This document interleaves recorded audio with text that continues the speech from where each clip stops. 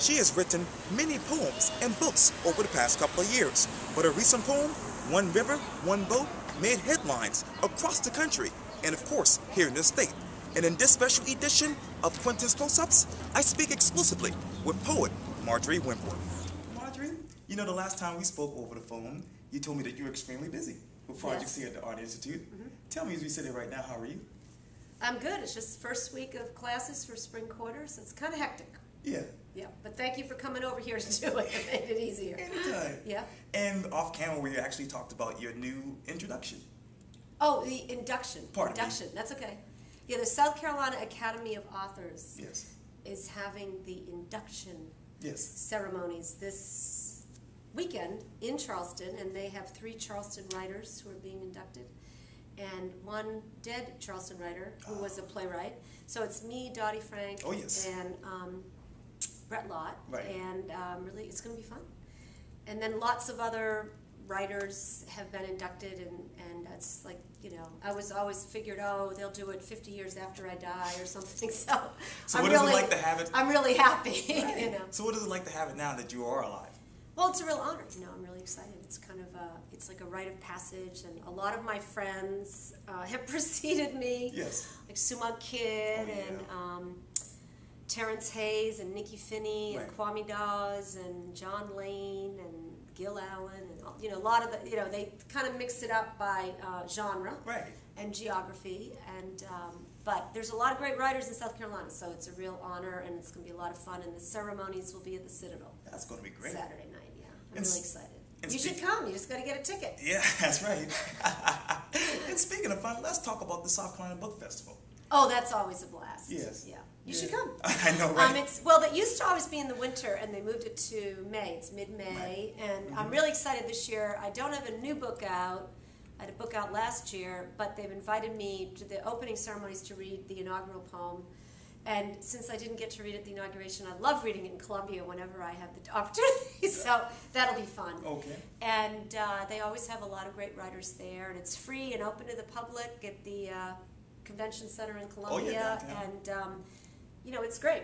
If you know, it's all kinds of panels going on, and then booksellers are there, and if people are interested in writers, they can meet the authors and talk to them and get books, and so I think it's a very community-friendly book festival. And speaking of books, let's talk about the new and selected poems that you just written recently. Well, it came out a year ago. Right, recently. Yeah. So, and the cover is by John Duckworth. Oh yes. Local artist. I like to show that off. I always like to get art from a local artist, so that's always a fun thing. Why? And why? Yeah. Because I just know so many great artists, and it's so much fun to work. You can actually sit down and kind of find something. I mean, I started with my first book.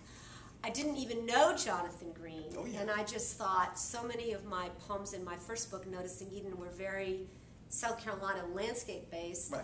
And I love his work, and he was still living in Florida, and I just called him up. Wow.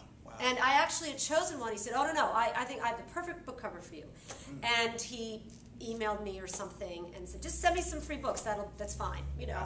And it's been like that ever since. Yeah, so it's been, and Mary Edna Frazier did one, and I'm trying to think who else. Anyway, it's always been a good experience. And John Duckworth, this was a really interesting, I'd chosen some other images and then went to his studio, and this was just, I loved it, and I thought they did a beautiful job with the design. Yes, they did. Too, so I'm really happy with it. And in between all of these projects, you managed to redesign your website.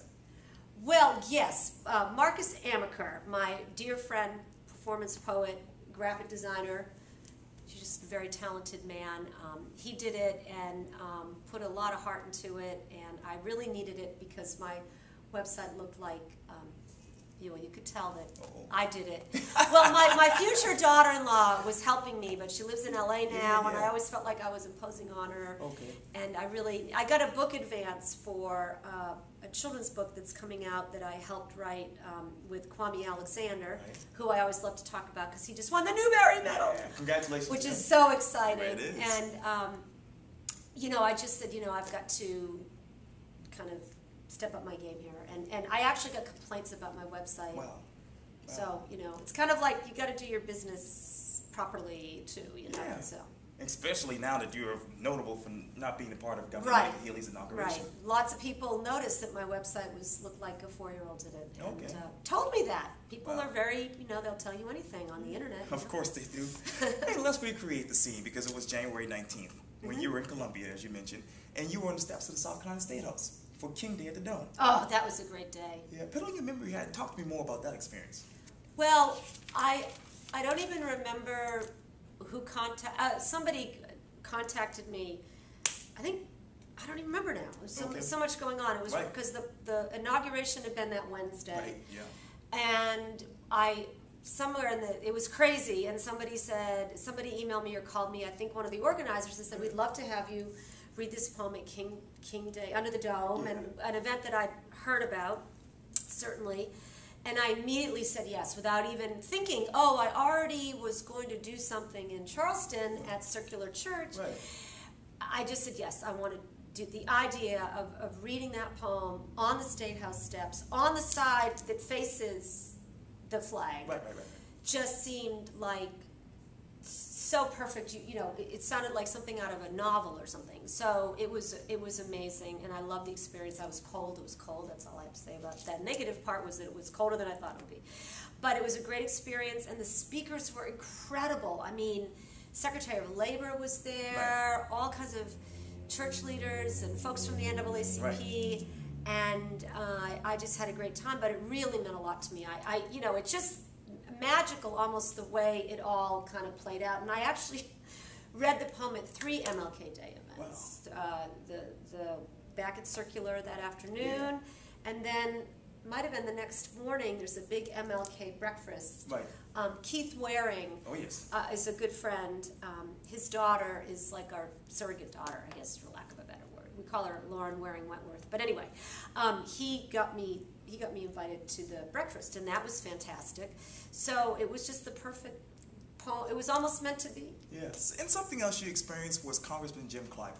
Oh, well, that was just like one of the most amazing things. And that was such a surprise when he read the poem into the congressional record, And he did that the night, the actual evening, or the day of the inauguration for Nikki Haley. And what is amazing is what he said before he read the poem. What he said about me, what he said about the First Amendment, what he said about the fact that I wasn't allowed to read the poem, and it was also the same week that the horrible murders happened at the Charlie Hebdo offices in Paris, so free speech was in the air. So he was able, in just sort of like 4 or 5 paragraphs, to sort of plop the poem into the middle of all of that. And it was just, when I was actually here, I was on the elevator leaving class, and my friend Dean Stevens texted me, and I was watching it on C-SPAN on my phone, and I just burst out crying because it just was such a surprise. And then I got an email or a text or something from Amanda Lovejoy, who's his assistant, I guess, and she said he wanted to speak to me, what I call this number. And I called him that night. And my instinct was, who put him up to this? Like, I don't know. I just couldn't believe it had happened. And he told me that the poem, let me see if I can remember exactly what he said. And he has this beautiful, deep, resonant voice. Yeah, I interviewed him last year for Quintin's Close Ups. Oh, okay. Mm-hmm. He said, that poem said everything I want to say about my 76 years on Earth. And I want everyone to know that. And I want everyone to hear it. So it meant the world to me. And then he sent me the actual proclamation. And it's in. It's hard to explain it, but it looks like kind of like a graduation diploma in a beautiful. Yeah, like a resolution. Right, but it's beautifully, and I don't know what to put it up on the mantle, but it really, I can't tell you how much it means to me, and he's such a hero of mine and a rock star to me. I actually met him here because he's very good friends with the former president of the Art Institute, Rick Giroux, who worked for Congress, and they had offices next to each other. And so I'd met him briefly, but that was just the great. And then, of course, lots of people, oh, wow, who's this poet? We better read them, Yeah. But it was a great honor. And was that, let me ask you this. Did you have, what part of you said, hey, I'm finally at peace knowing that, hey, I didn't get to address my poem at the inauguration, but it was addressed on the House of Representatives floor? Well, and also in South Carolina. Right, yeah. You know, it really, what meant, well, at a personal level, the fact that this man who I worship and revere, that it meant that much to him. I mean, when you write, especially poetry, people don't read poetry generally. So the idea that it got that recognition and that it meant so much to him and so many other people was really such a, it was such a fulfilling experience, because no matter who you are, when you publish your work and whatever, you write to be read and you want people to feel something. And the fact that it meant so much to him and others, it wasn't really a moment of vindication in any way.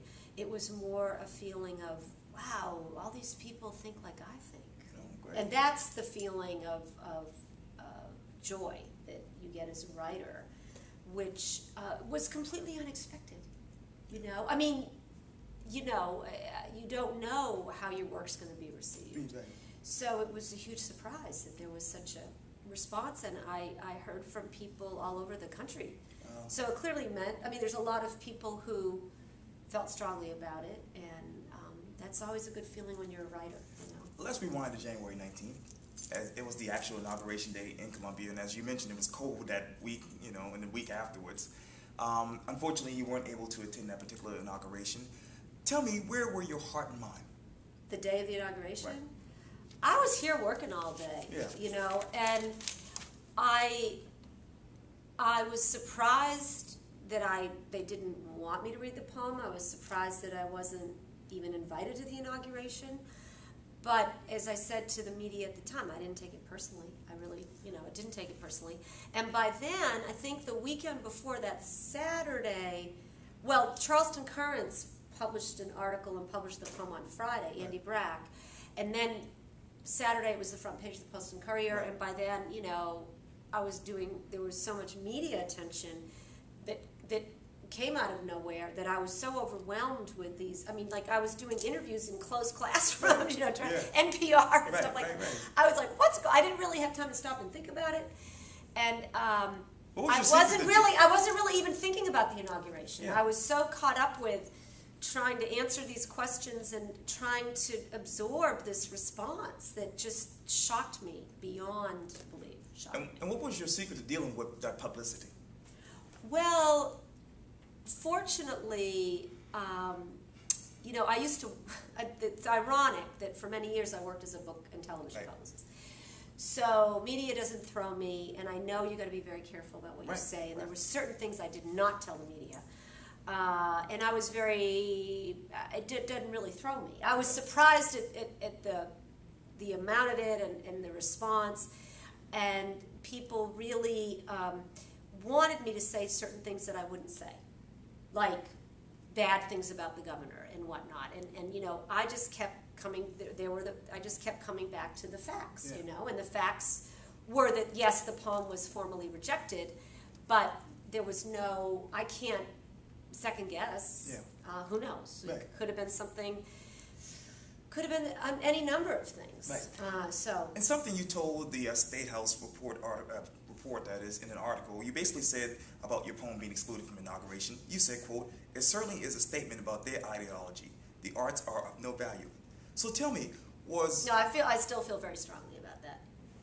Well, I wouldn't say that the arts are of no value, but the sort of Tea Party stance is that there's no government funding for the arts. Now, I do know that the State Arts Commission budget is actually up this year, but pretty consistently that's the ideology. And the idea that the private sector is going to suddenly start funding the arts, what are you talking about? Show me the corporate infrastructure in South Carolina that's funding the arts. Everybody knows that Boeing and Amazon, everybody goes after them. But this isn't like Connecticut, we don't have that kind of economic base here. And it's I think that a culture, in the end, that's what's going to endure. are the stories and the art and the music. I mean, you even think about across the country. That's the shining star of South Carolina is our arts. Yes, think yes. about it. All the people that we're so proud we have, who lives here, and the books and art and music and everything is produced from South Carolina. That's really, you'd think that would be what we'd want to invest in, whether it's arts education or just the arts in general. Yeah. But I think it's a general attitude of just not, and I'm sure they had songs and stuff at the inauguration. That's the arts. They didn't. And you told the Post-Inquiry, quote, "It's not personal." So what part of you being excluded from the inauguration was personal, and which part of it was political to you? Personal meaning, if I saw Nikki Haley, I think she's very charming. She is. And she's also beautiful in person. I think and I really liked her when I've met her. I've only met her once or twice. No problem with her. I think they have committees, and who knows who makes these decisions. So I also think she's being pretty seriously looked at as a vice presidential candidate. I think you'd have to be, I think that's pretty obvious. And I think that... And how do you correlate that to... Well, I think that, who knows, but I think that certainly the poem, I don't know if it was decided before they even read the poem. Okay. I understand they didn't read your poem at all. No, it was sent to them. Okay. But the decision, I heard through a reliable source, let's leave it at that they had made the decision before they saw the poem. Then I called the Arts Commission and said, whoa, what do I do? I've been working my butt off on this poem, and I'm certainly willing to have a conversation. I assumed they were going to vet it, And they said, oh, no, you send it in. You send it in, they have to formally reject the poem. But that's why it was complicated to explain it, because I did hear through a third party, I guess we'll put it that way, a trusted source who just called the inaugural committee and said, how come you guys haven't, what's going on with Marjory Wentworth? And they said, we're not going to have a poem this time. And then the Arts Commission said, you send it in anyway. Now, some people think it's because of the Facebook page that I posted on December 3rd, which said, I'm going to do an inaugural poem again, and I'm really excited. It's a chance for me to, speak for other people. What's your dream for South Carolina? Yeah. And nobody said anything about slavery, by the way. But people talked a lot about,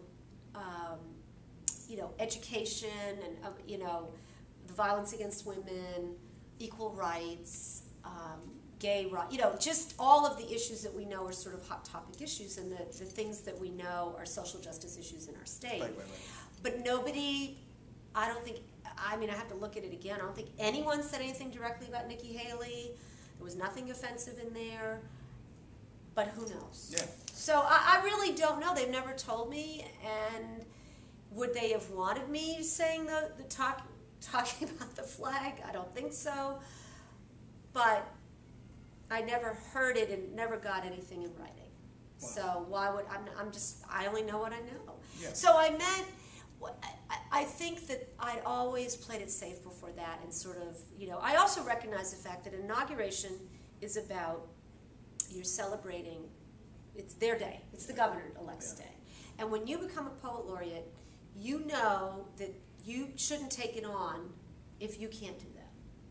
Be respectful. You don't know who's going to be governor, right? So that's part of the deal. You shouldn't do it. So, and I also felt like I was very careful with this poem that I didn't talk about policy. I just decided very early on I wanted it to be about people, and I wanted to certainly make us stop and think about, almost like hold a mirror up to the past, and because there's no question that a lot of the issues that we face are tied to that. But I never really, it's done in a poetic way. It's just like, let's stop and let's think about where we are before we move forward. And that's what the poem does. And I thought about how am I going to be true to myself and be respectful. Right. And I felt obviously I did it. But I was teaching, I was actually in this classroom teaching Langston Hughes, who's my favorite poet, and I always start with Langston Hughes by telling my students, even though he's dead and he was gay, I still have a crush on him. But I love they look at me like she's crazy. But I love Langston Hughes. I love his work, and he was able to be very respectful and say exactly what he wanted to say without being polemic and And I kind of was reading him and thinking, and that was once I kind of got that tone, I was able to do it. And when did you know you wanted your poem to be nonpartisan? Nonpartisan. I didn't want to be. I knew to do. I really thought that I was going to be doing this poem. Right. So I wrote it to be. I wrote it in such a way that it would be thought-provoking, but not disrespectful. Of course. Does that make sense? Yeah, perfect. And you also write it to just be heard. It's lots of imagery. It's nothing complicated in that poem. And the only thing I have to explain when I read it, especially when I'm not in South Carolina, people might not know who George Stinney was, right? So I have to explain that reference. But otherwise, it's pretty clear. He doesn't need any explanation. So I really wrote it to be heard at the inauguration. So. Well, listen, I remember seeing a New York Times article that basically asked, is poetry really dead? Let me ask you bluntly, is poetry really dead, or is its second coming on the rise? I don't think either. Okay. It has no market value. Okay. And it's very strange to have the work that is really the most important thing to you. It's no monetary value in a capitalist culture. Right. If I was a painter, I'd sell my painting. I just published a poem in 5 Points, a great magazine out of Georgia, and they sent me a $50 check. Now, I love 5 Points, and all kinds of amazing poets are there. It was a great honor, and I just wrote a blog entry for them. But that's one of the great literary magazines in America. I got paid $50. So that's an interesting thing to have the art form that your art form or your work have no monetary value. That's a problem. Yes. And poetry books, you don't get advances for poetry books generally. And I'm teaching 5 classes right now. I gotta make a living. Yeah. So we're taking care of my mom now. It's. And how is she doing? 2 steps forward, 1 step back. She's okay. She's looking forward to this weekend. But it's tough, and it is what it is. Most poets have to teach. I think that I was surprised at the response to the inaugural poem because so many people who read that inaugural poem, I think they were surprised, like that little skinny white girl. I had people say that to me. Okay. Well, they've never read anything I've written. So, I wrote a book on human rights with the UN Special Rapporteur on the Prevention of Torture. Anybody who knows me would not be surprised by this poem. But if you don't know me and you've never read my work, where did that come from? So, it's tough to be a poet because it's not, my feeling is generally it's not something that people generally read, but then at the most extreme moments in your life, like at your wedding, at a funeral, after 9/11, everybody wants poetry. So that's interesting. As we talk about Governor Nikki Haley's inauguration, I want to go back to the inauguration poem because initially you were chosen to recite your poem at the inauguration before that controversial decision. Tell me, when you spoke with the inauguration team, what was that like? It was just a quick email. Yeah. Okay.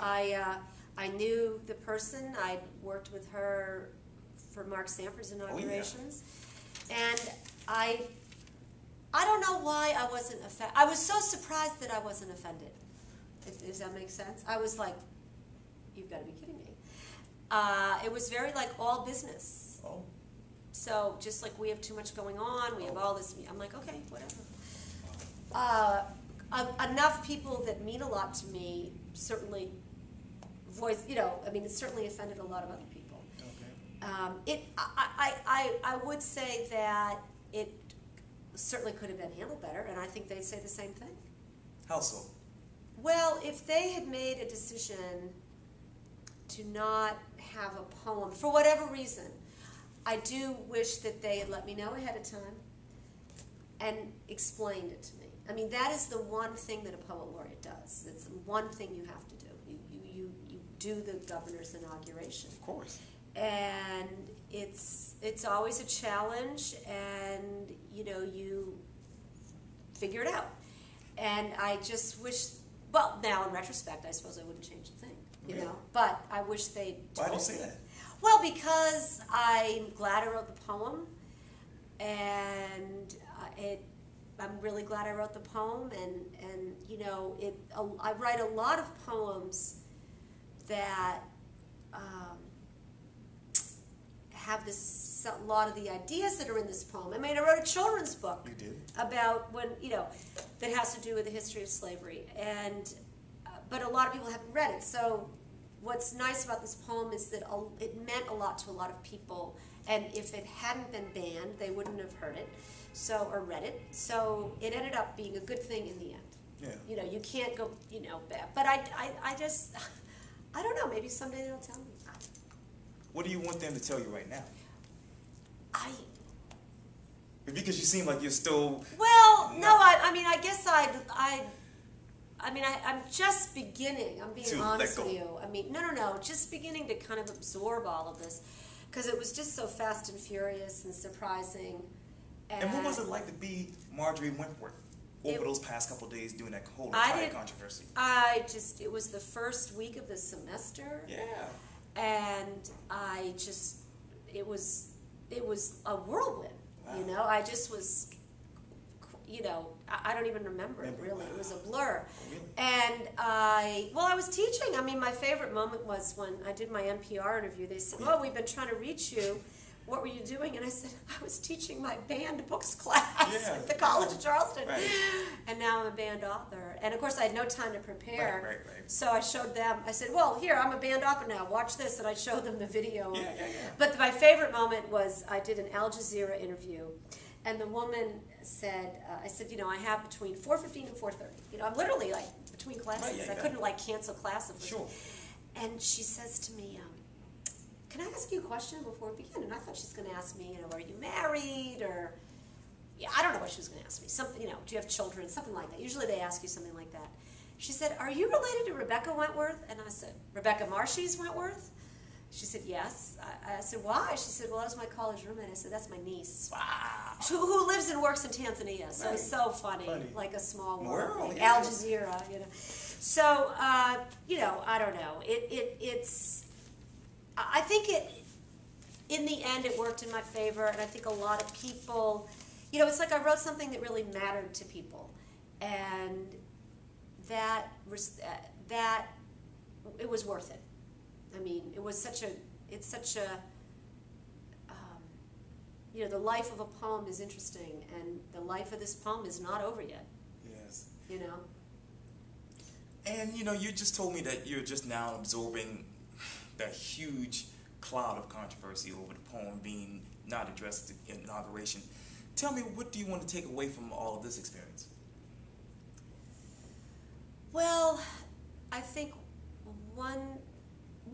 it gave me it boosted my confidence that it's okay. I mean, you got to remember, too, it's tricky territory when you're not African American and you're writing about these issues. And I'm very fortunate to be friends with Suma Kidd, who wrote Secret Life of Bees, and then just more recently, a year ago, her book came out, a year and a half now, The Invention of Wings, which, is about the Grimke sisters and who were abolitionists from Charleston. And it's been great to talk to her because you're in a weird situation.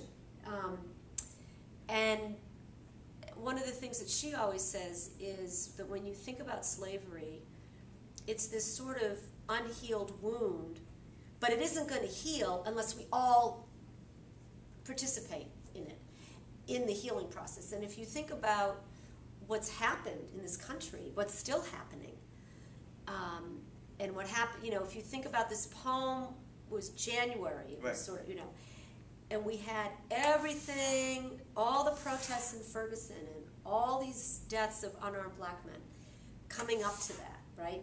And this poem sort of dropped into the void because really, what are we going to do with all that? What's going on?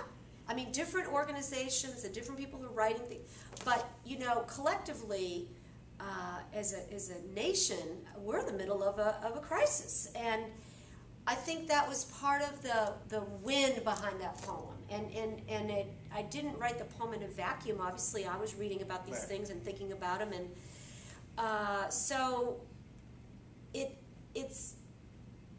made me feel like, you know, I'm not the only one who feels this way. I'm not the only one who's upset about these things. I'm not the only one who looks at the effects of government policy on everybody. And, you know, I was a human rights activist, and I look at everything through that window. And not everybody does. You are a mother, you are a wife, and a teacher, and of course a Port Laureate. Which one describes you the best and why? I don't really Categorize. Separate it out. I mean, my kids are all in their 20s now, and now I'm busy. And they're moving to LA. Now I'm busy taking care of my mother. Right. You know, but that's the sandwich generation. I don't know. I mean, I think when you're a mom, that's always when your kids are growing up, that's always the you know, the thing that is your focus. Right. And certainly, I don't think that, I doubt that ever changes. So, I don't know. I mean, I think it all, I don't think of it that way. I kind of, you know, blend it all together. Speaking of focus, what do you focus on next? Well, I actually, I'm always working on a new book of poems, and my next book of poems will be called The News from Poems. Yeah. And the inaugural poem, One River, One Boat, will be in that book. Because a lot of the pieces of that poem came from things I read in the news. And I write a lot of those poems. Some of them are very kind of dark poems about horrific things, and some of them are hysterically funny about, like, a kangaroo that gets into a drugstore in an airport in Australia. I don't know. You know, I mean, they're really funny, but they're news articles. So I've really kind of got a lot of poems like that, and it's kind of interesting. And the idea is that the news is often just these little clips and very 2 minutes of this or that, and, you know, the whole story isn't there. Like, what else? What's going on behind it? What does that really mean for these people? I'm really interested in that. What are the repercussions? What's the human story behind it? Yeah. So I really have fun with that. And so I'm working on that. And then I'm working on a nonfiction book that I've been kind of working on off and on for years. I taught poetry at Roper Hospital for like 15 years to cancer patients and their families, and I've written a lot about that. And I have, kind of working with a new agent to try to kind of shape that into. Yeah. He wants me to put more of myself into this book, but it was a really extraordinary experience, and I'm kind of looking forward to sinking my teeth into that. And then teaching, I'm teaching a lot of classes right now. Yeah, the audience too. So and the college, so I'm busy. And I forgot to ask you this, but what has One River, One Boat taught you, Rafa? Taught me? Yes. Oh, wow. It taught me that, again, the things that I really care passionately about, the things that really matter deeply to me, matter to a lot of people. And that's a really good feeling, you know, to feel that lots of people really care about the same things. That's awesome. So that's a good feeling. Yeah. A great feeling. Yes, indeed. Yeah. Well, Marjory Wentworth, this was very interesting. Lord, this was fun. Easy. Thank you. All right. I appreciate that. No, thanks for coming on.